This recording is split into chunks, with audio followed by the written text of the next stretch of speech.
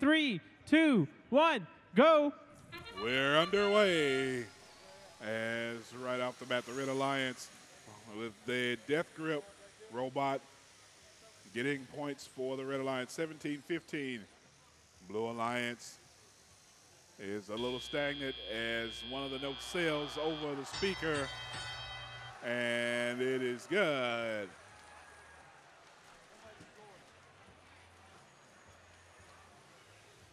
Bagel launcher adding notes into the amp, and we've got the subwoofer lit up.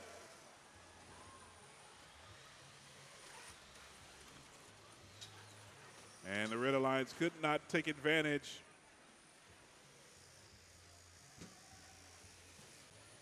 And Death Grips adding more notes into the speaker. We've got robots all over the concourse. And for the Blue Alliance, it looked like Michelin tried to put a note into the speaker, but it popped in and out. Blue Alliance once again trying to deposit notes, and NS1955 does put a note into the speaker.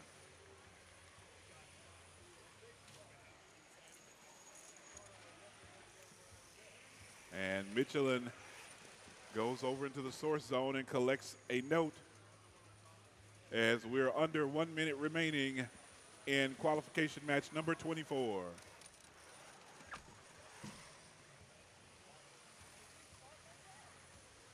And on the Red Alliance side, it looks like a note has been deposited into the amp. And we've got subwoofer lit up, so let's see. Can they do it? Yes. Death Grips does add another note into the speaker. We're under 30 seconds remaining. We're under 20 seconds remaining. And looks like center stage, well, the Red Alliance Bagel launcher is on.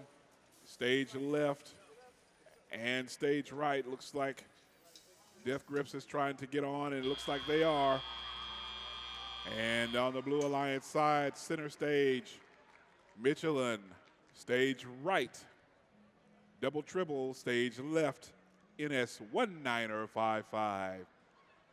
As qualification match number 24 comes to an end, we'll tally the scores and announce a winner in just a few moments.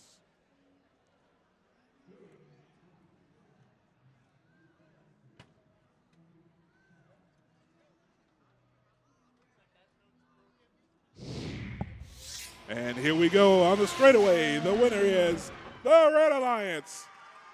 Brought to you by Haas Formula One race cars. 69 points for the Red Alliance, 47 for the Blue.